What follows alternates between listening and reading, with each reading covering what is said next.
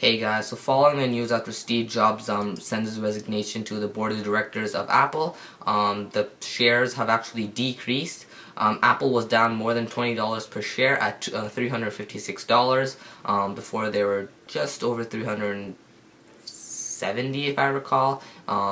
It fluctuates over the past few days because I'm not really sure why it's been fluctuating at such a dramatic rate, but it has been fluctuating. But anyways, the stock, it was down.